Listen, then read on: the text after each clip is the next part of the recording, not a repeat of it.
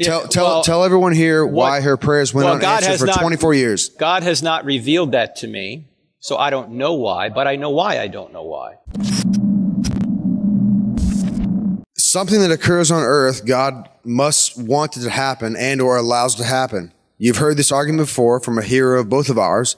His last name is 𝗦𝗢𝗔𝗟. 𝗦𝗢𝗕𝗦𝗢𝗔, locked in a dungeon 24 years, raped most nights by her father, 7 children of sodomy. One of them died, perished. She prayed, she beseeched heaven. Why did heaven do nothing? She waited for 24 years, and yet her prayers weren't answered. Why? Tell everyone here why her prayers went unanswered for 24 years. God has not revealed that to me, so I don't know why, but I know why I don't know why. I'm finite, God is infinite. And I sometimes marvel as to why God doesn't end my life. Because I do evil. You do evil. We all do evil. I don't know why God is patient with us. Can God bring good from evil? Sure He does. Did God allow that to happen? Sure He allowed it to happen. Yeah, He's God. But if He intervened every time we wanted to do evil, would we have free will? He raped his daughter for 24 years and did nothing, Doc. Come on. Who did nothing? God First of all, again, this is a question from my worldview, but you have no grounds by which to say rape is wrong. Correct? Are you serious? Forceful sexual assault? Yeah, that's wrong. Everyone here will agree with that, and Cody, I have no grounds. Cody, how is it wrong if there's no God? Is it just your opinion? No, it's everyone in this room's opinion. So majority vote. Raise your hand in this room if you want to get raped. Cody, majority vote does not determine right and wrong. No one. 0 Otherwise, people. You'd have to say the Nazis were right in murdering Jews, homosexuals, gypsies, and Jehovah's Witnesses because they voted that way.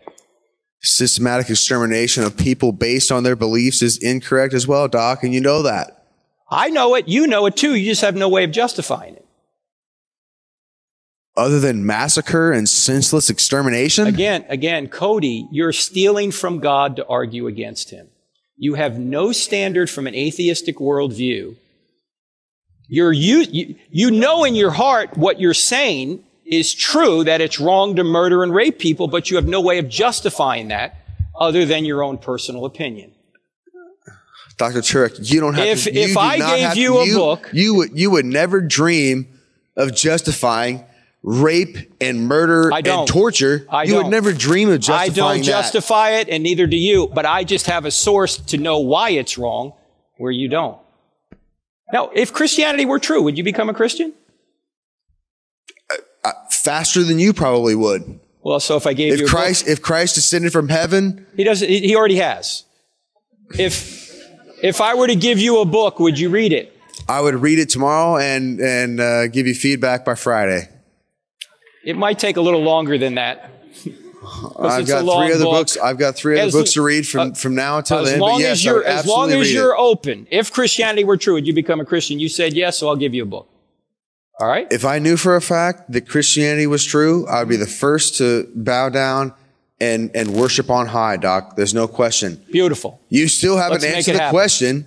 You still have not answered the question. Why are women and men raped every day and God does nothing? Okay, because we have You can't answer that question. Yes, I can. Let me answer it and then we'll move on to Scott, okay? Because we have free will, and if God intervened every time we used our free will, this wouldn't be a moral universe. And we couldn't make choices, and we couldn't love. We'd be robots. But Christ came into this world to save everybody from the evil that we perpetrate on one another. And it's a free gift that you can have, Cody. Why not take it? So your answer is God refuses to stop rape, murder, and torture. That's your answer. Sometimes He stops. Sometimes He refuses to stop it. Sometimes He does stop it, and you don't like it when He stops it. I don't like it when He allows it. Well, again, Cody, He has to allow freedom. Rape, murder, and torture is sanctioned by God. That's your answer. It's not sanctioned. It's allowed, just like we as human beings, allow our kids to do evil things because we can't corral them all the time. And if we did, they wouldn't be free creatures. But thank you for your question. Thanks, Doc. All right. Appreciate it. Thank you. God bless.